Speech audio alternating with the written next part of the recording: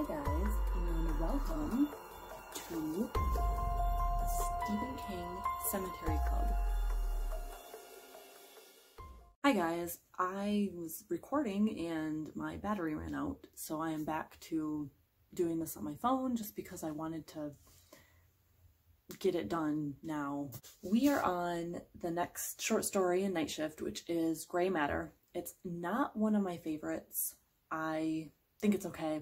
It reminds me a tiny bit of Salem's Lot in that the main characters in this are old men who are hanging out at a 24-hour convenience store, and it reminds me of the old men who sit around in Salem's Lot talking at Milt Crossan's grocery store. And these old men are in there, and there's a snowstorm raging outside. They really haven't seen much in the way of, customers coming in. All of a sudden, a boy bursts in. His name is Timmy Grenadine, and he is very upset. He has just come from home. His dad has sent him out to get beer, and the owner of the store starts talking to him in the back room, asking him, what's been going on? Why are you so upset? Timmy tells him this whole story, and he leaves Timmy in the store, takes some of the guys who are hanging out, and he says, you guys want to come with me? I'm bringing a gun. Timmy has told me some very disturbing things. And of course, their first thought is that the father has been beating Timmy or something like that. No one has seen the father, Richie, for about 4 months. Henry is the store owner, and he's the one who heard the story and is disseminating the information to the other people. So he is telling the story about what Timmy told him.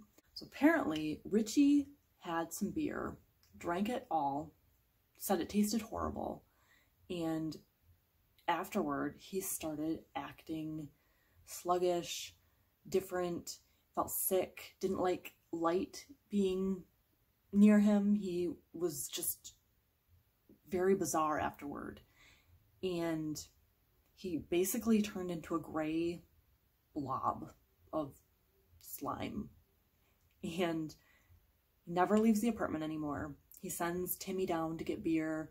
They sell Timmy the beer because they know it's just for his father. And as things progress, as he gets more and more sickly, he just sits in his chair and drinks beer. Timmy is getting more and more concerned. At one point he spies on his dad, and there is a hole in the wall. His dad pulls out a dead cat and eats it. So things are not normal. Things are not right.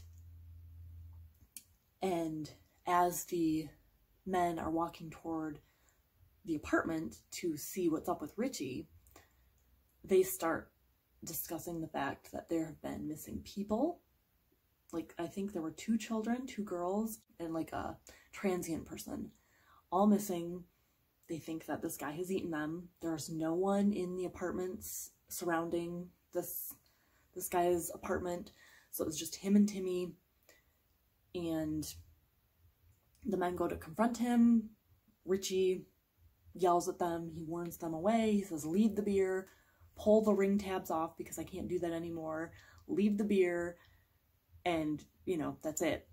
And they're like, no, we're not doing that. You have to come out here. And when Richie comes out, he is a gray blob, and he has started dividing. So, like, we've got a mitosis situation going on, and he's just going to start dividing and dividing and dividing. And so the men run away. They run back to the store, and they wait.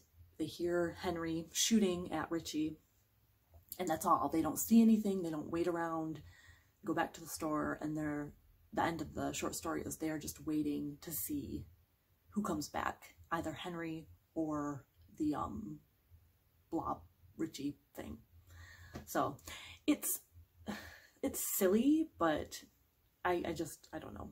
I don't care about the gray blobbiness. It borders too much on alien type stuff for me, and you guys know that I am not a big alien person. So that's all we have for Gray Matter.